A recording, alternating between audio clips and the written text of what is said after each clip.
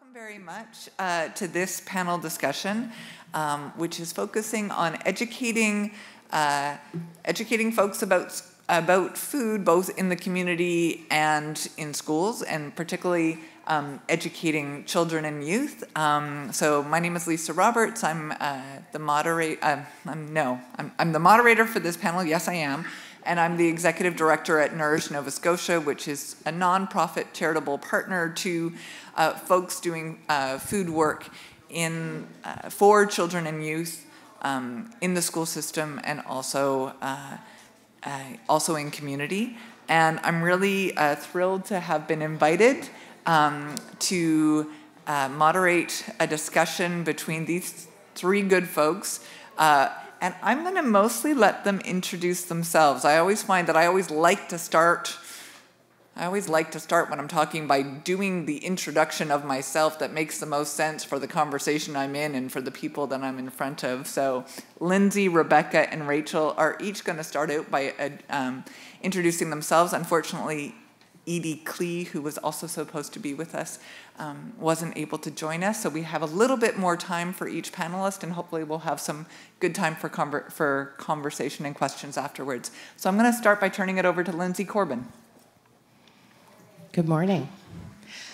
So my name is Lindsay, and my role is as coordinator for the Nova Scotia Coalition for Healthy School Food, which is housed within Nourish Nova Scotia.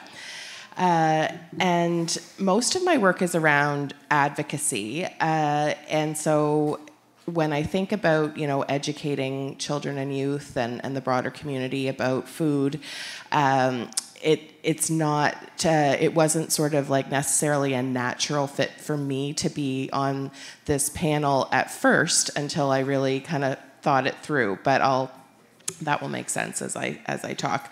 So Canada is currently the only G7 country without a federal investment in school food. Did anybody know that? Anybody not know that? People didn't know that. That's good. I like to teach people things. The Coalition for Healthy School Food has been formally advocating for some kind of a federal investment in healthy school food since 2014. One of our guiding principles, so the Coalition for Healthy School Food is nonpartisan. We're 200 plus nonprofit member organizations, about 100 endorsers in every province and territory across Canada. And we don't sort of aim to prescribe a specific school food program. What we do is we advocate for 8 guiding principles, and one of those guiding principles is connected to food literacy. Within formal curriculum, but also some less formal food literacy activities. So I've just been thinking and reflecting. So I have 2 kids in school. And just thinking, about what are we currently teaching students and school communities about food, and when I say that, I mean what are we teaching them by what they're experiencing. So there's the teaching, obviously, that happens in the classroom, but there's also the teaching and the learning that happens through experiences. And so a few of the things that I know my kids are learning is that they need to eat quickly, they need to eat breaded chicken and pizza. People who make and serve food, so this is not necessarily what my children are learning, but the broader system in the school community is learning that people who make and serve food are not valuable because they're either volunteers or they're highly underpaid. And my kids are definitely learning that you do not need to learn how to make or grow your own food. So I'm a product of this system. So despite my career in nutrition, my husband has a career as a chef. We live in this society, and we are a product of this system to a certain degree. So knowledge does not always equal behavior change, but policy change can certainly do a better job of changing behaviors. So again, my work is all around policy change. It's a really exciting time, though, in school food. So federally, as of December 2021, there's 2 federal ministerial mandate letters that the Government of Canada, the Prime Minister, has tasked the Minister of Agriculture and Agri-Food, as well as the Minister of Families, Children and Social Development, to work on a healthy school food policy for Canada and explore how they can actually get more healthy food into schools. And there's currently, and then in Budget 2022, there was a paragraph in the budget basically reiterating this commitment, and right now, this month was the start of some consultations, some roundtables with a variety of different folks who touch different parts of this issue. And then there's also ongoing consultations with provincial and federal governments, as well as First Nations, Inuit, and Métis people.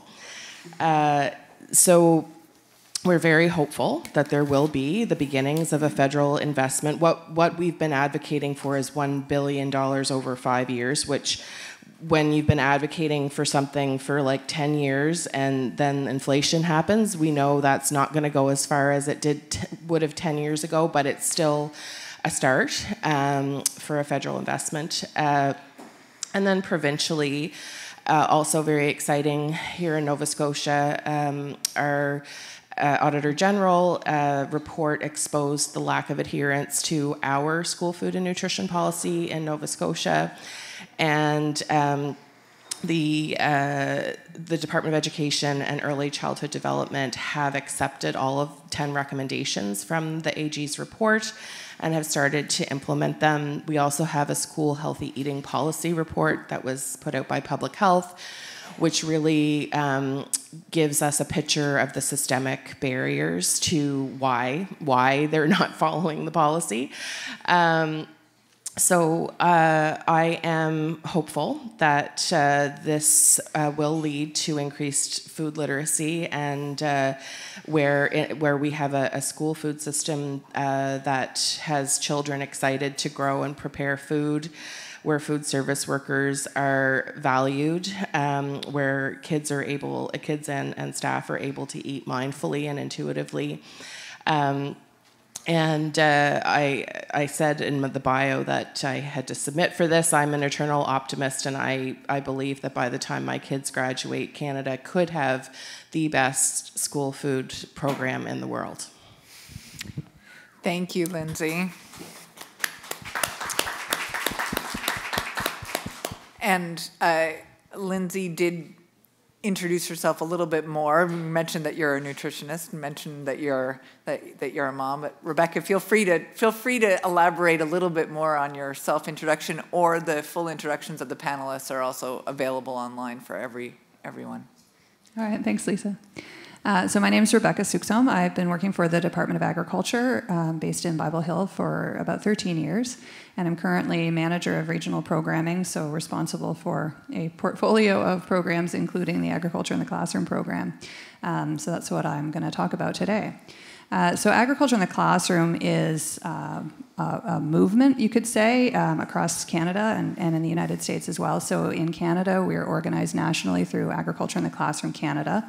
There's a member organization for each of the 10 provinces. We all sit on the board of directors, and as of September 2022, I'm chair of the board of directors of the national body. So in Nova Scotia, we are a little bit of a standout. We're the only one of the provincial members that's a government department. The others are all not-for-profits. So there's strengths and weaknesses from being in government that I won't elaborate on. But yeah, so if you go onto the Agriculture in the Classroom Canada website, you can find links to all the provincial organizations. Some of them have different names, but in the Atlantic region, we're all Agriculture in the Classroom Atlantic province, right? So Newfoundland, PEI, New Brunswick, Newfoundland and Labrador, New Brunswick, PEI, and then Nova Scotia as well. So if you Google Agriculture in the Classroom Nova Scotia, you would come up to our webpage on our broader Department of Agriculture website. So this network is great. It allows us to do some joint fundraising, to share resources with each other, network, and develop some national resources and programs as well.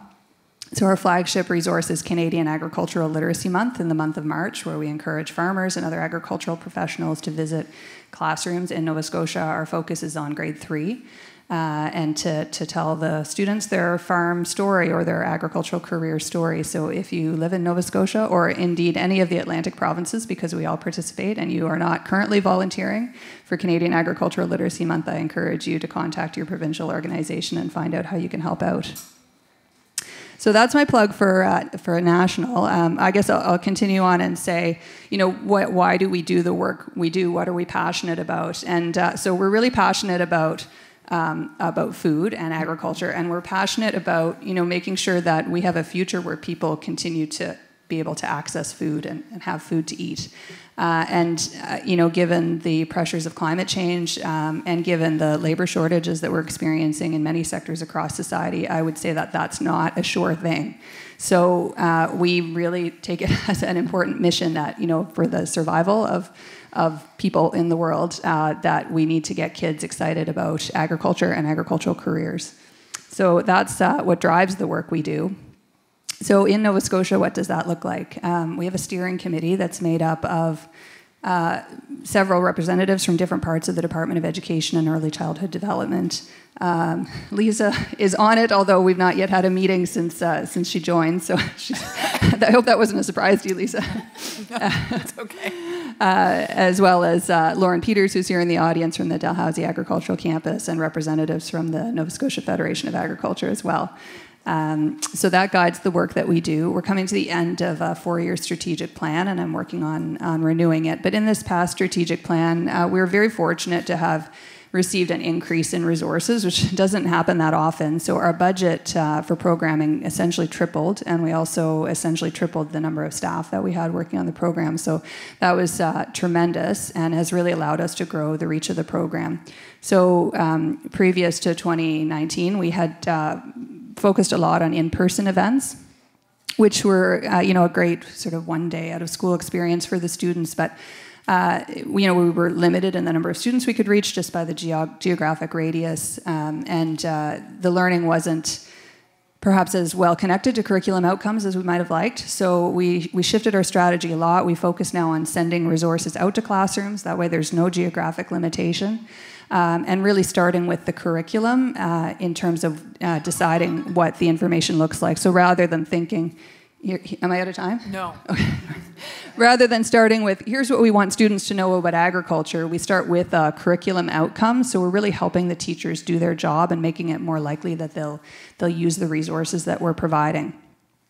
So examples of some things that we've developed, we have a resource called Digging Deeper for grade 7 and 8 science students who are actually, I was out on Wednesday digging up more soil. We have soil from 9 different locations in the province that we put into little bags and send out to the classrooms so they can run experiments on them. And they're learning about environmental stewardship, about, they have CO2 sensors in the school so they can learn about soil respiration and carbon storage. And how farming practices can, store carbon from the atmosphere.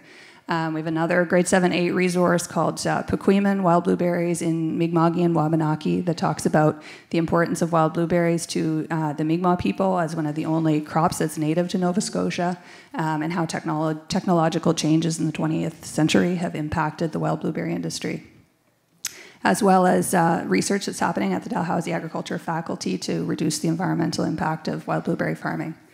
We have something for grade primary to 3 called All Kinds of Apples, where we're purchasing local apples, 4 different varieties that we send out to the younger kids so they can taste test, compare and contrast, use their 5 senses.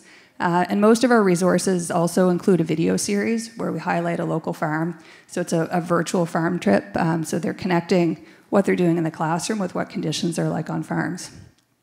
So that's our general approach. In the 2021-22 fiscal year, which is an awkward way to measure, but that's how our funding runs, we reached 269 out of the roughly 380 schools in the province and created over 33,000 student learning experiences. So the reach has grown tremendously, and I'm really proud of the work that my team has done, and looking forward to the next 5 years of our strategic plan and building on the work that we're doing. I also want to highlight that we recognize that there are a number of communities in Nova Scotia that haven't been well represented in our agriculture community. And so we have some special events and resources to reach those groups. So an example of those is Grow Where You're Planted. This is an event for African Nova Scotian high school students at the Dalhousie Agricultural Campus to talk about agricultural careers, research and technology, and post-secondary options. Thank you, Rebecca. And again, you didn't spend any time introducing yourself, but you are also a farmer, correct? I have recently stopped farming, but yes, I had a small organic strawberry farm for several years. Okay, all right. Well, thank you.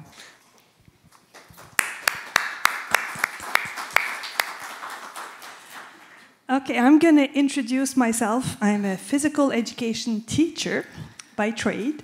Worked in the school system, K-8, for about 15 years.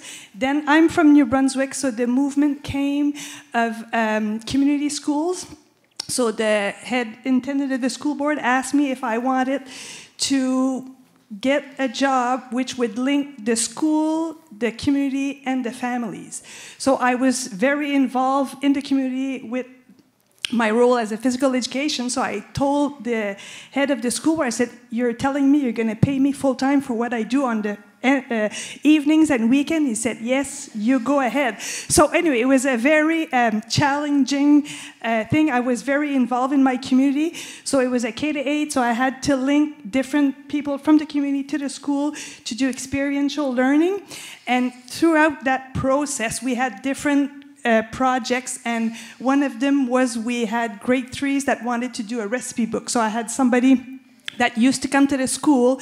She was a dietitian, so she would come and then teach the kids about the Canadian food guide, and then the next week they would have to bring recipes from home and then put their dietitian glasses and then switch the recipe around so it could be make a healthy twist, and then we'd get into action and then cook the food. Anyway, it was a success story, and I was privileged to be doing this in a school where my 2 daughters were. So I was on the soccer field in the arena and hearing the rebound effect at home that parents were telling me, hey, my daughter was the queen of parfait. So she was doing parfait because we had done granola and stuff like that. So she was treating her whole family. So I saw the real impact. And at the same time, in the cafeteria, we had a multinational that was running the cafeteria. And then we had kids eating healthy stuff. Parents were like, well, my daughter or my son won't eat that. I was like, well, guess what? I was there, and, they got their hands into it, and they ate it. So anyway, fast forward a couple years, I asked the school board, it was a small school, K-8, 150 students, if I could take over the school cafeteria with a phys ed degree, no career. And so I said, well, Rachel, there's lots of regulation, this and that. Yeah, a good interest, but maybe not now because it was somebody new at the administration. So, it took me time to build my concept. So anyway, 2011, I got the white carpet that I could do whatever I wanted. So I took over one school cafeteria, just brought local menus, got the kids involved into schools and stuff like that. One year was one school, second year we took 5 small schools and did the same project. Then we got the multinational out of 15 of the schools in the urban area to bring local food and food that was being prepared on-site, cooked, from raw ingredients. It was not all coming from local, but just the cooking part, that it was not just coming from a truck and then being put in the oven and served. So we had to teach back the culinary skills to the staff that were, in those positions, because the system had brought their jobs that was very monotone, bland. Anyway, so we had to go. So we got that going, and then my goal, I'm a physical education teacher, so I like to work with kids. So then I asked the school, so I started, one school had been to an orchard, they came back with tons of apples, and they didn't know what to do with it.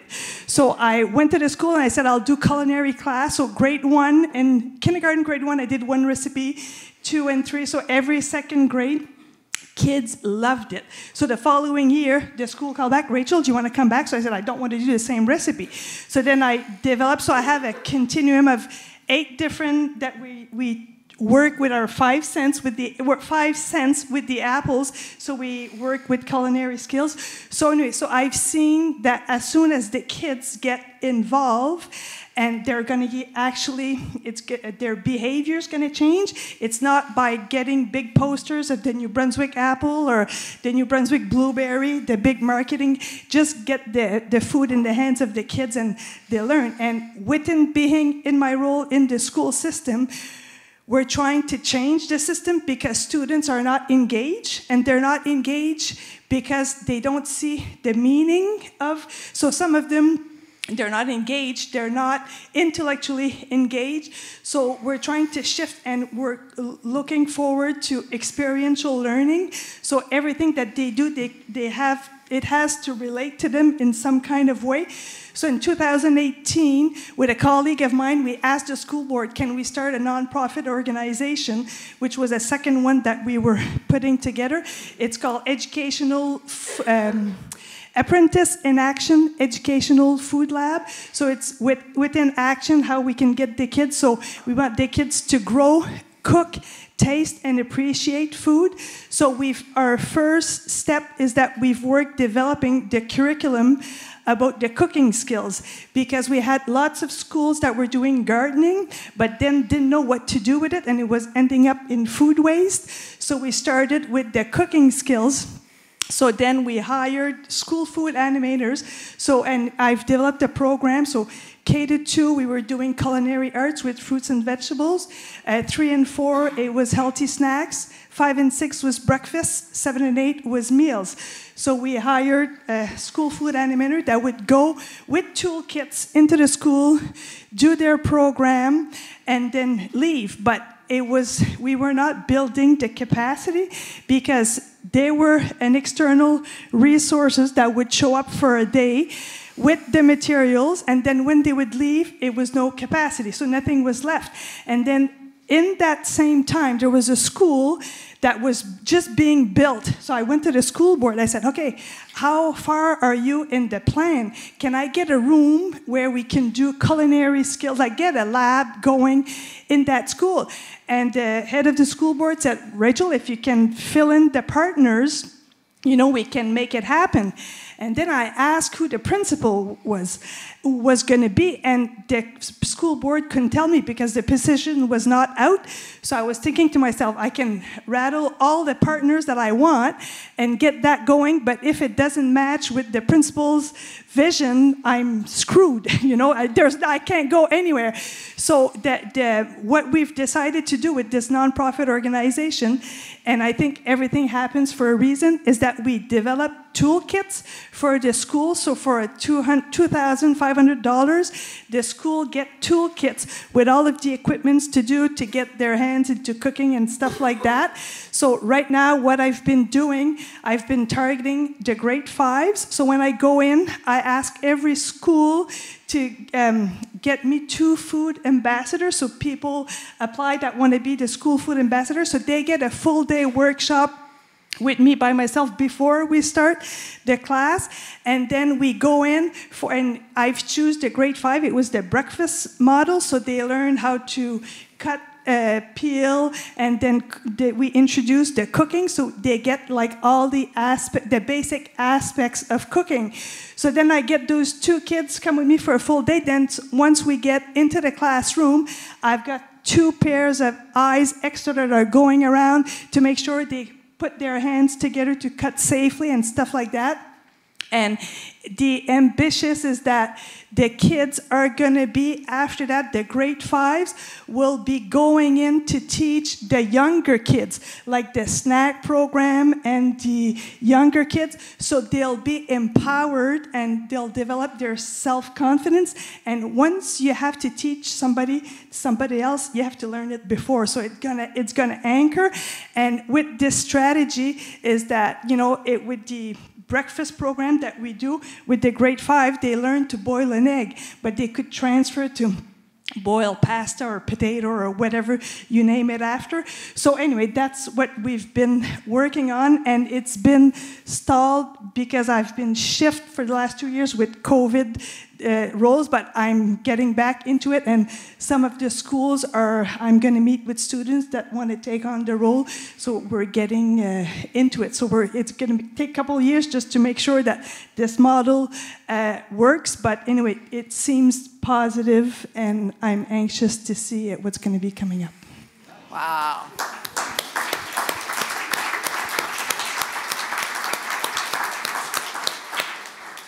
So before we move on to questions from the floor, and who has a microphone for questions? Is there somebody? Yeah, okay, we've got a person with a microphone for questions, but first, Rachel, can I just go back to the cafeterias? So currently, how many cafeterias are under, is it a nonprofit organization, or? Yeah, it's, I work for District Scolaire Francophone Sud.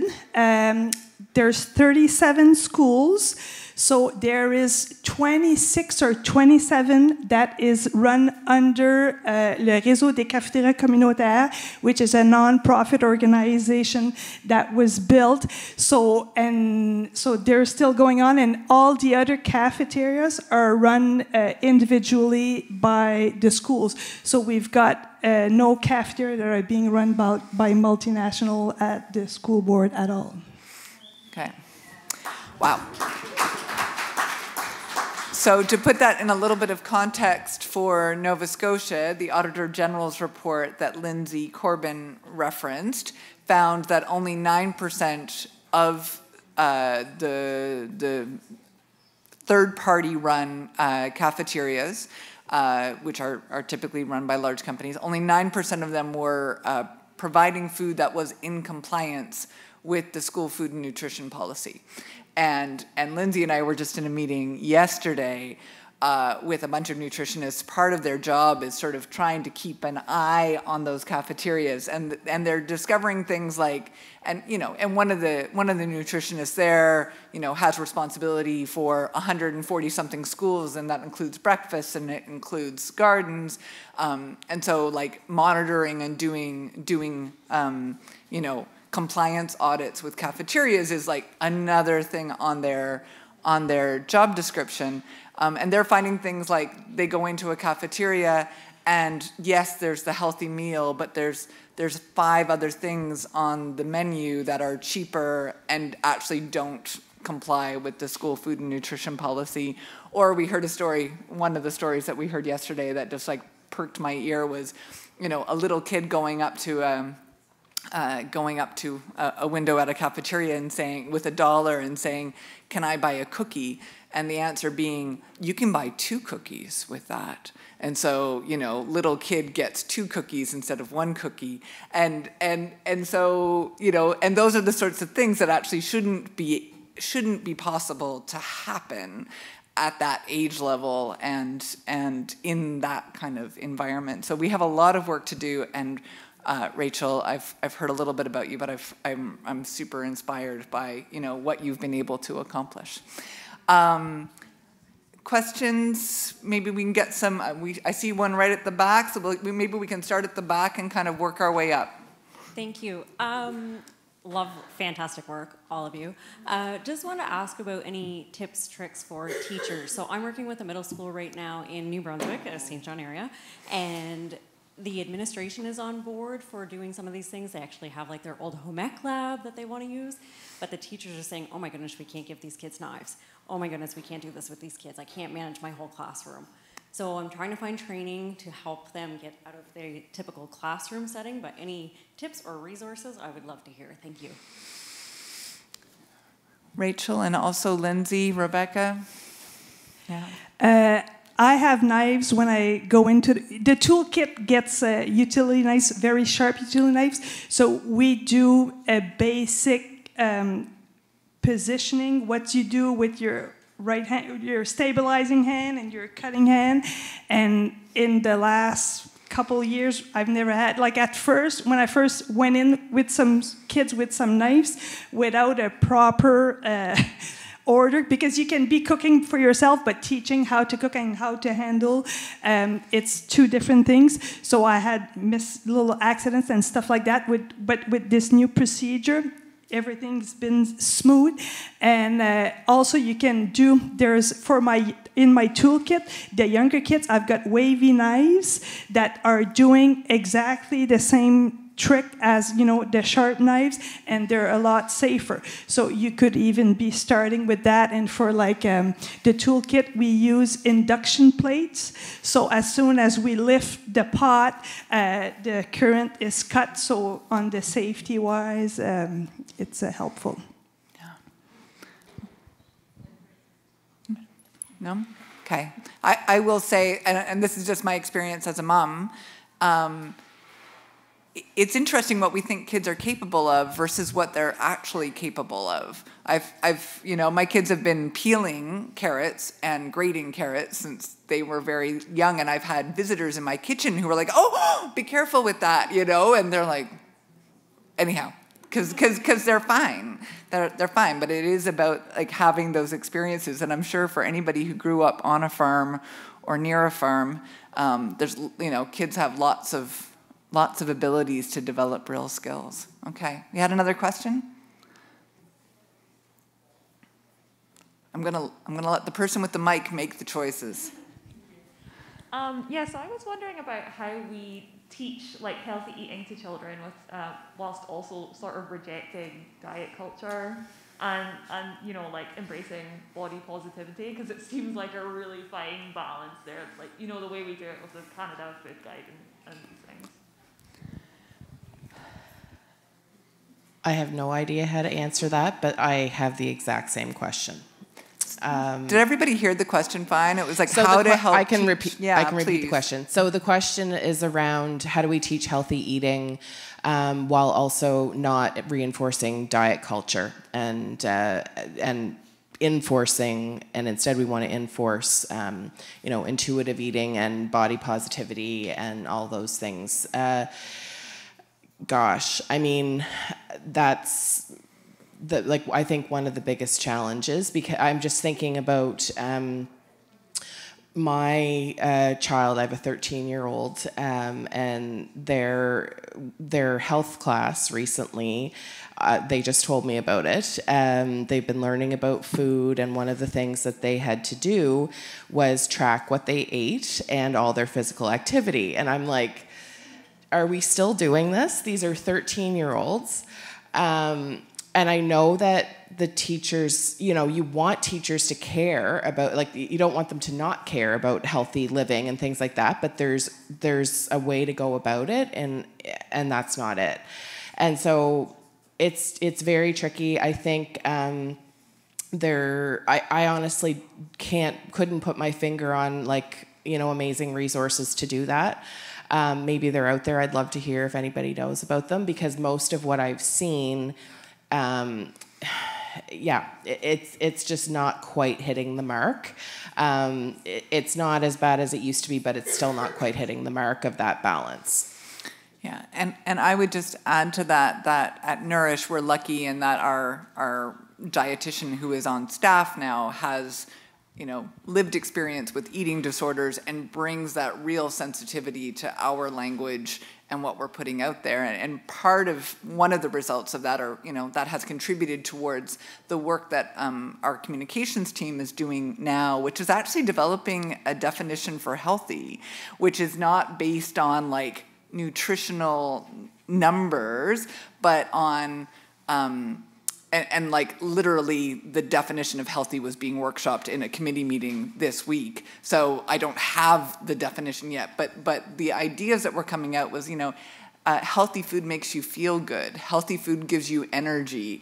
Healthy food is interesting. And it's about the experience. And so much of it is about connecting with your body and connecting with your experience about what food enables you to do, sort of in the same way that having a body enables you to go have experiences because you've got strength, as opposed to thinking about what the body looks like. But it's such a great question, and I think a really important one for all of us working on food to be thinking about. So thanks for bringing that.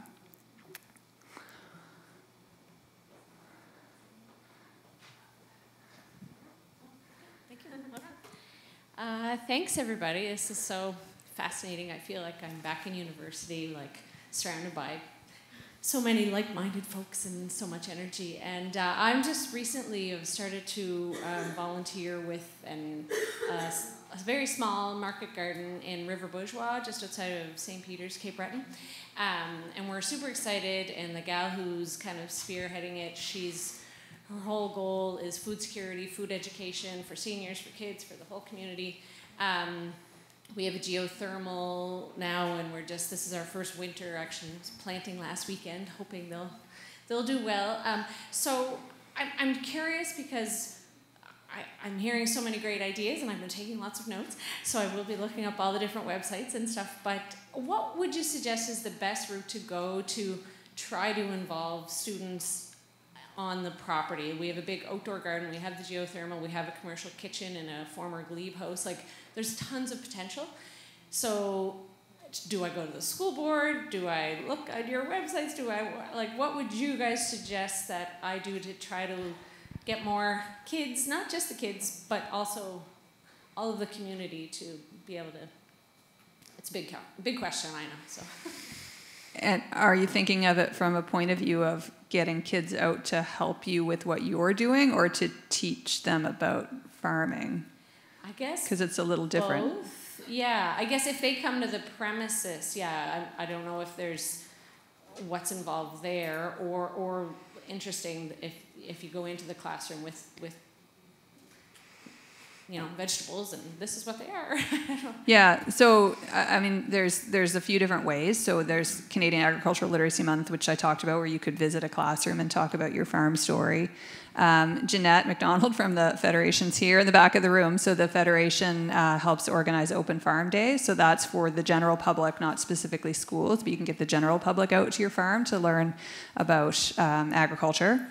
And then if you can make a connection with a teacher, there's opportunities, like if there's a high school, through their Options and Opportunities program, where they're looking for work experience for students in different areas, or grade 9 citizenship, where they have to do a volunteer project. So you could present that to the teacher as the students could come and volunteer on my farm and learn some things. There's a grade 8 food and nutrition class. So if you could connect it to learn how the vegetables grow, and then you can take some back and cook with them at the school. So it's kind of finding what the curriculum outcomes are and then making those linkages with the teachers.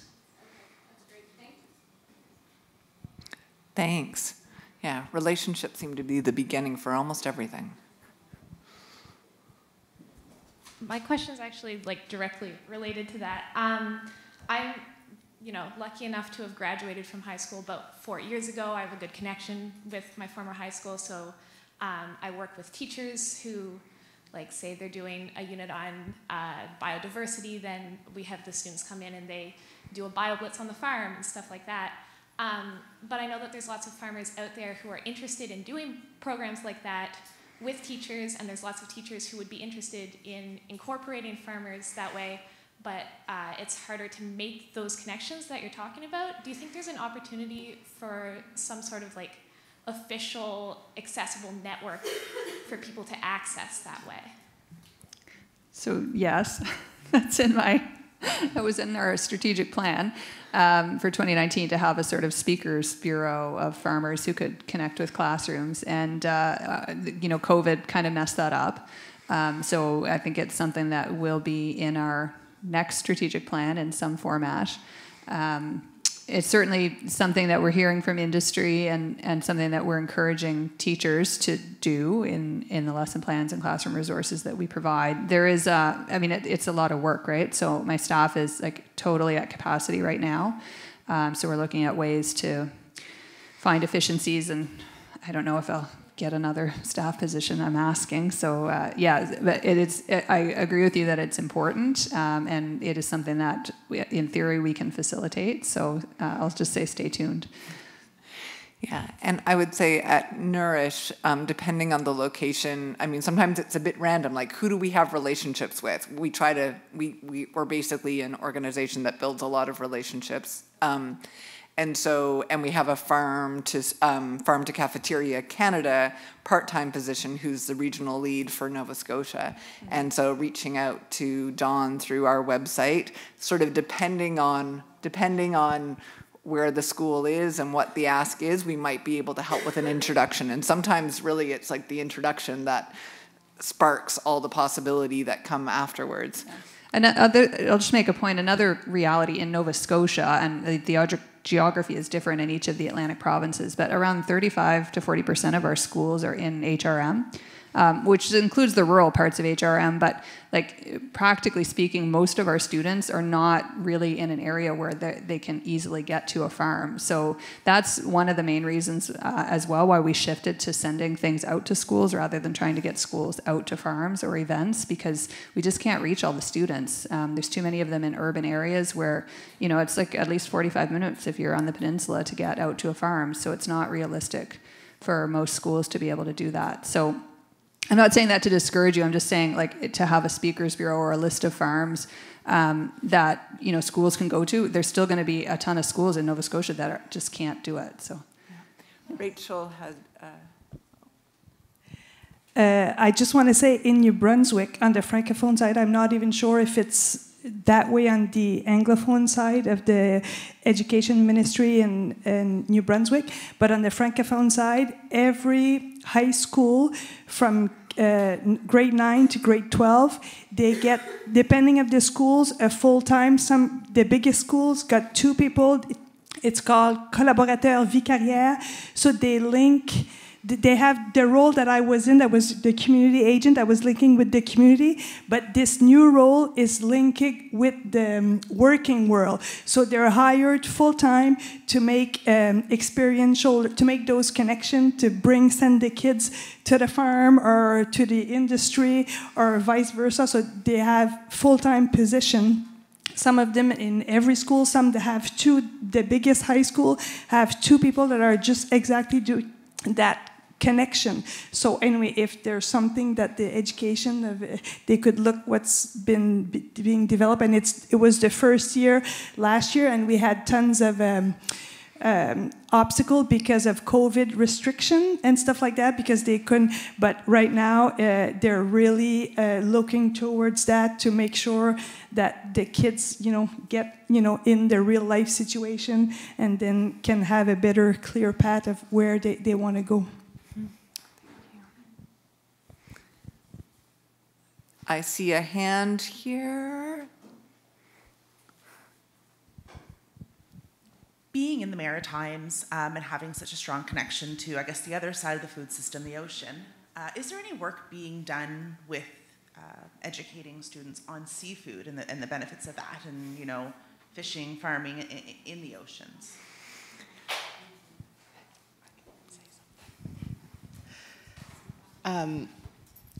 It's definitely something that's being talked about at tables that I'm at,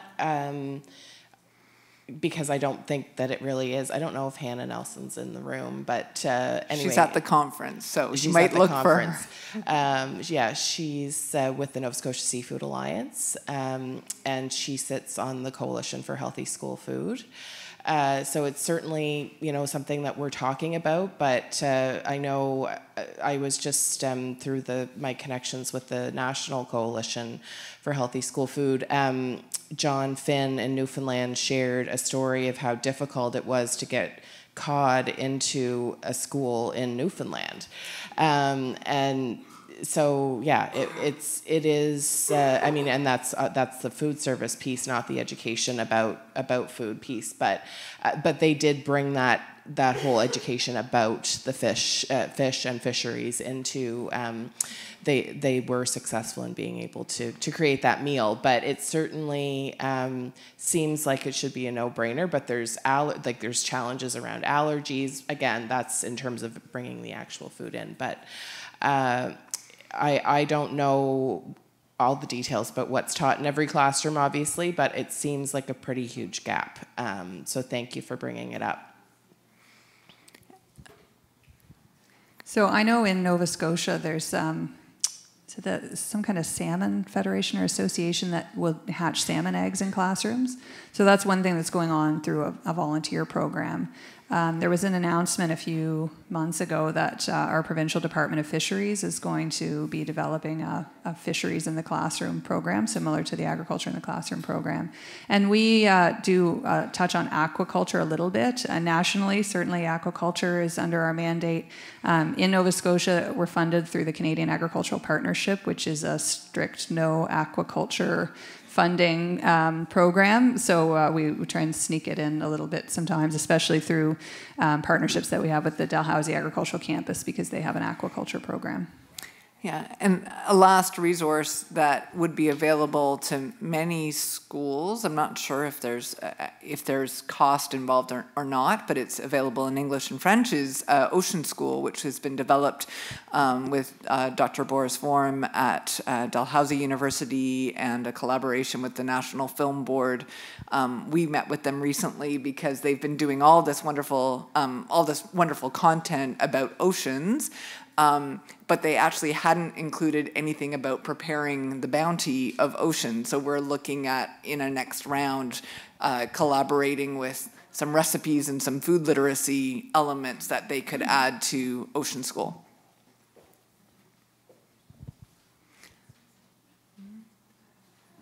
Oh, I see a question. I see a hand up at the front. It seems like there isn't a huge lineup. If anybody else has got a question. Oh, no. Okay, one at the back first. Hi, my name's Kimberly. I'm with Fishing for Success in Newfoundland and Labrador. And so we have been trying to address some of that very empty space in educating young people about fishing and fish.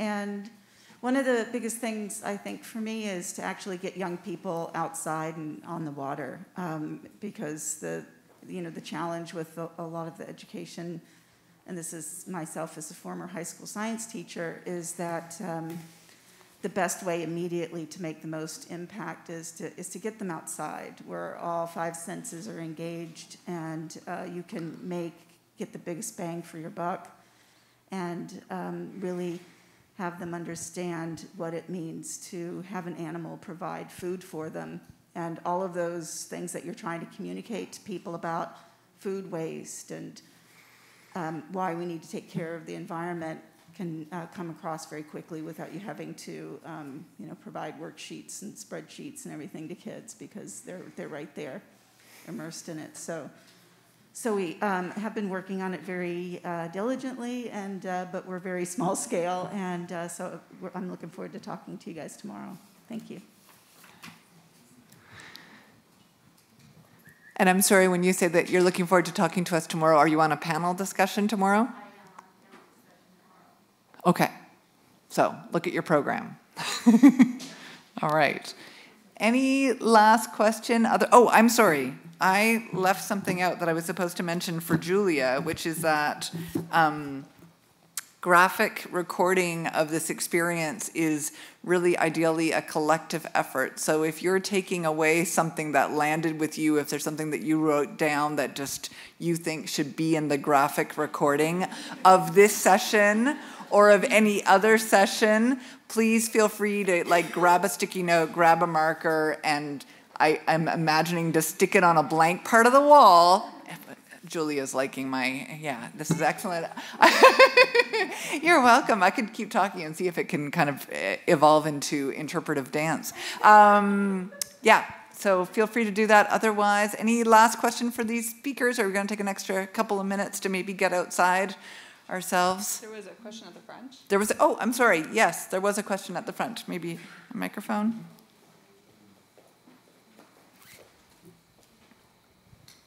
I think the one of the things that makes this kind of situation, which is a learning situation, exciting and accessible, is that there's so many passionate people here providing the content.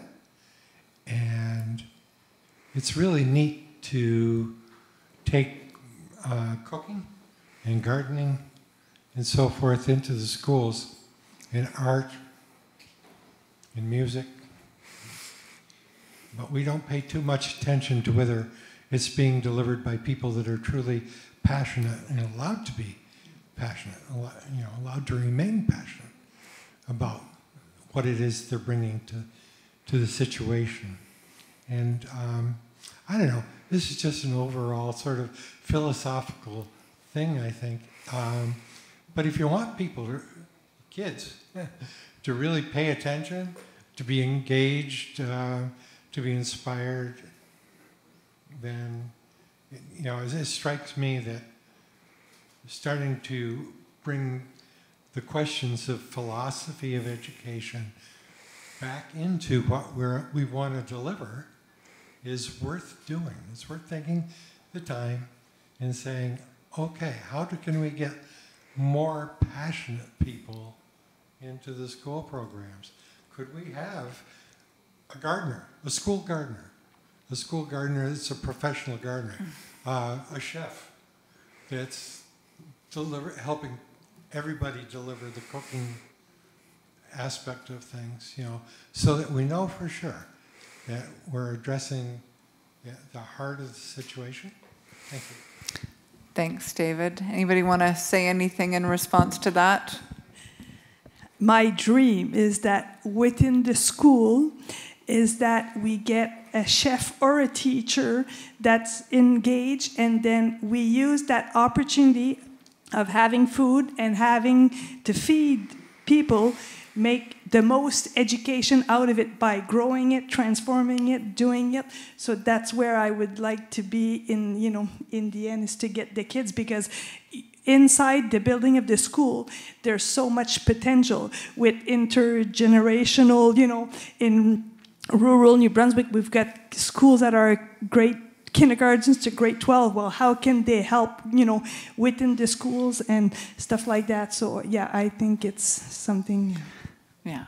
And I'll just add that, Lindsay talked about the 8 principles of the National Coalition for Healthy School Food, which is pushing so hard for a federal investment. And I think it's precisely because the local assets that are in any school community are going to be a little bit different, that it's so important that there be a federal investment, but also that it be adaptable and flexible and responsive to the local realities, how you spend it.